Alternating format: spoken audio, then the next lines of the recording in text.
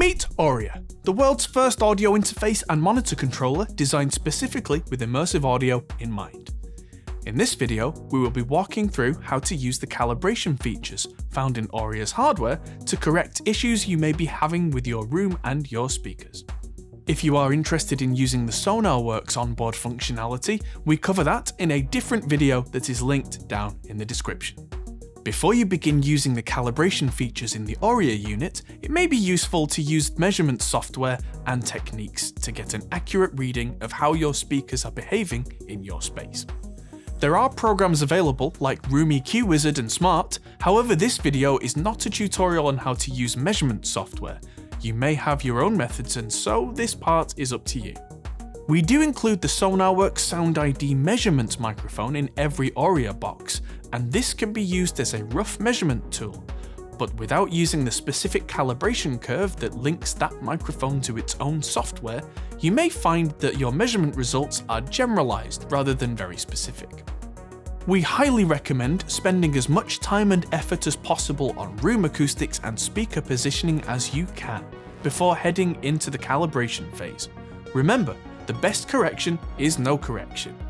Once you have your waterfall graphs, speaker delay and output level measurements, it's time to look at ORIA's calibration features. The first thing to do is to make a new profile, making sure that the correct inputs and speaker outputs are chosen for the calibration that you want to apply. Once you have your speaker and room measurements, one of the most common issues that occurs is a non-linearity in the response of a given speaker, whether because of room modes or speaker response.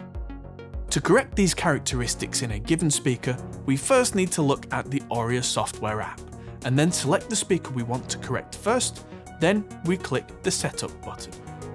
This opens Setup mode. From here, we can see the EQ section for our selected speaker. From here, we have 8 bands we can configure as needed. Fully parametric, each band can be configured for a specific frequency, gain, and Q. So each section can control a specific narrow notch or a more broad general frequency area. If one speaker is nearer or further away from the listener than the rest of the speakers in the array, that signal will arrive at the listener at a different time from the rest of the sound source.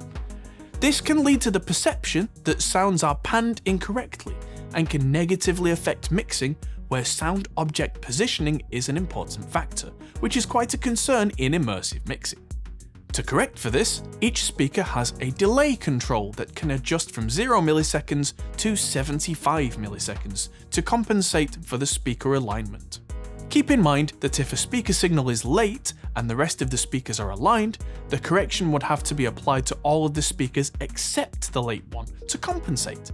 For example, if the left height speaker was 0.5 milliseconds behind and all the other speakers were at 0 milliseconds, it would be necessary to add a 0.5 millisecond delay to all the speakers in your setup except that left height one. In most real-world cases, there may be more than one speaker with a need for a delay adjustment, so make sure to perform the required calculations to get them all in line.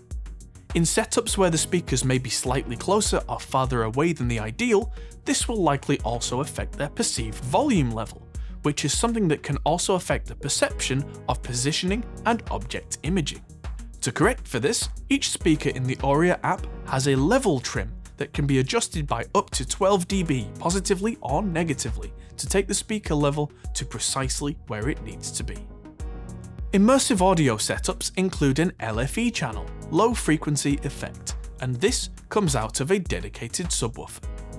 In an ideal system, each speaker in the array would be able to produce low frequencies as well, this being especially important in immersive music mixing, where instruments would likely extend down into bass frequencies, such as a kick drum or a bass guitar. In practice, many speakers in immersive setups may not be able to recreate those sub-frequencies. This is especially true of height speakers, which are often smaller to accommodate positioning and ceiling mounting. To produce the lower frequencies of these channels, ORIA has a bass management system integrated. Each speaker has a bass management control, providing a configurable crossover filter below which the sub-frequencies are taken from that channel and fed to the subwoofer to be mixed with the LFE audio channel. This also means that those speakers with bass management enabled don't have to struggle to try and reproduce those frequencies, and should be able to recreate the upper bass and mid-range more faithfully, resulting in a more efficient playback setup and clearer sound. When all of your calibration is done, this will be saved into the profile you made by pressing the Save button. If for any reason you wish to use the same calibration as a starting point for a different profile, for instance, you may want to have a profile with bass management enabled and another disabled for comparison, there is an option to duplicate that profile before editing the new version. This covers the calibration features in ORIA. We hope this helps you get the most out of your immersive experience. You can find more information on our YouTube channel covering the software and general setup to get you started. Thanks for watching and have fun mixing immersive.